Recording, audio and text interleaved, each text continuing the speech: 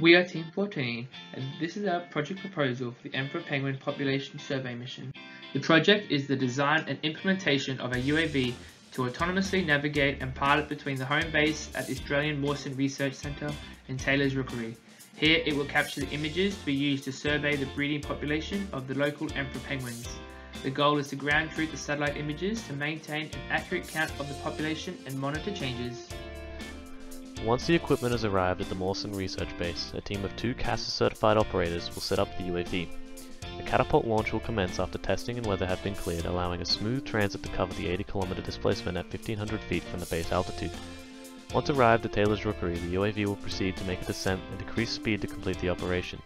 The UAV will video and stream its pass over the colony and perform a figure-8 pattern to get the best coverage up. After several takes, the UAV will take the transit back and perform a landing sequence. The UAV has been designed specifically to complete the Antarctic mission. It has been tailored for long operating ranges and resistance to harsh weather, featuring a rigid fiberglass airframe taking inspiration from the IA-17 Mantra. It has enough fuel to cover total range of 289 kilometers and a 3-hour battery life for auxiliary systems. The UAV can operate in 60-kilometer maximum winds, and the camera features a fast shutter speed allowing for motion blur to mostly be mitigated while recording.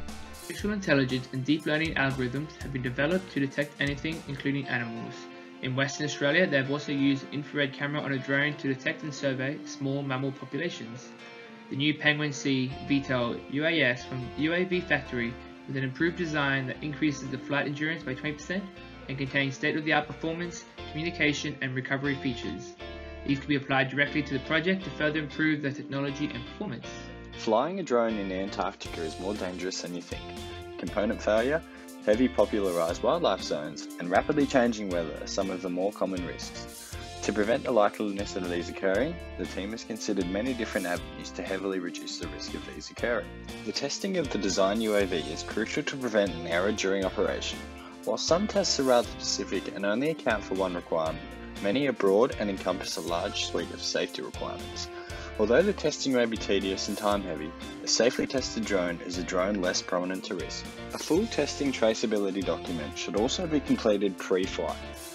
This confirms no malpractice was the causation if a problem were to occur.